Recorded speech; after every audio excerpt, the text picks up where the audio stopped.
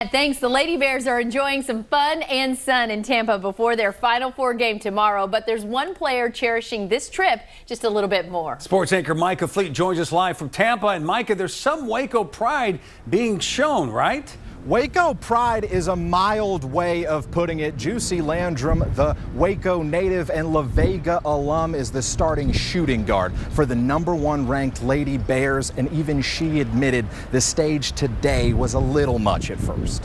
When we got off the plane, they greeted us for the red carpet, and it was people out there wanting to take pictures and things like that, and it's great just to be here and be able to play in the Final Four. Landrum waited her turn to get more minutes. As a freshman, she saw time but was limited. Last season, she didn't really find a role until Christy Wallace went down, and Coach Mulkey called on Landrum to fill the shooting void. Since then, Landrum has led the Lady Bears in three-pointers made and taken. Her dead-eye roll energizes the crowd, takes pressures off her teammates, and perhaps most importantly, gives Waco something to be proud of on the national stage. I got to ask her what that role of Waco ambassador means to her. To represent Waco on the national stage, it's really big. I know you have other people like Kudrick, who was at Alabama, and they won a national championship, but to be here at the Final Four in Tampa and represent Waco is a big thing. I feel like it's Baylor giving back to Waco, giving back to our community.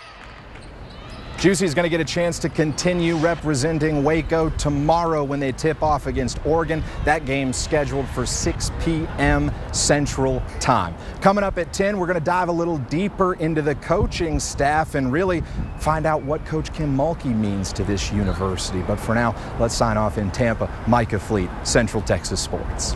The Lady Bears face off against the Oregon Ducks tomorrow night with tip-off at 6 o'clock.